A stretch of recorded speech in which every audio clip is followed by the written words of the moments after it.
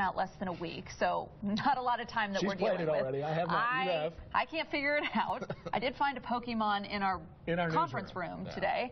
But Pokemon Go, the app, continues to make headlines. The latest concerns about how it works and how it may be actually using your personal information. Yeah, local news reporter Casey Wheeless earlier today talked with an app developer about it and found that this Pokemon Go is actually boosting some local business.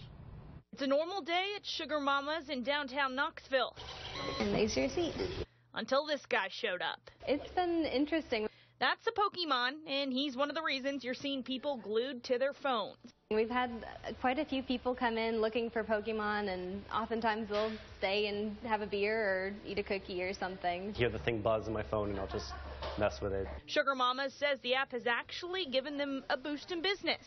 People who might not normally coming in and seeing what we are and getting a chance to try something.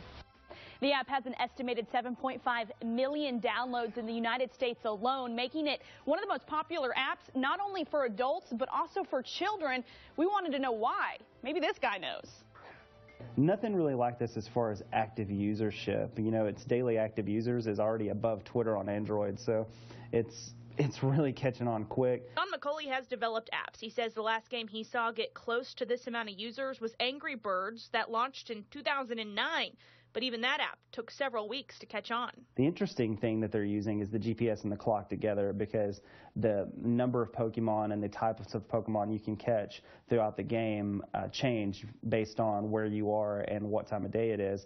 McCulley believes this will be a launching point for future apps. I think that it's very cool how they're using the map overs and allowing people to peg things on the map and create pinpoints. Bringing back a 90s trend that's attracting both kids and adults. It's basically nostalgia, like, on the phone. And Sugar Mamas are good with the pocket monsters as long as they keep bringing in business. Pokemon are for customers only. Reporting in Knoxville, Casey Wheeless, Local 8 News. Now I just want some cookies. Forget the Pokemon. There is a safety factor to this. We told you about this yesterday. Several police departments, including Knoxville Police, have posted warnings. They say, do not play this while you're driving. It could distract you. Don't walk into traffic and play this. And also, be aware of your surroundings. There have been reports of people robbing folks. While they're playing. While they're playing. The people playing the game get robbed. Yeah. Be careful.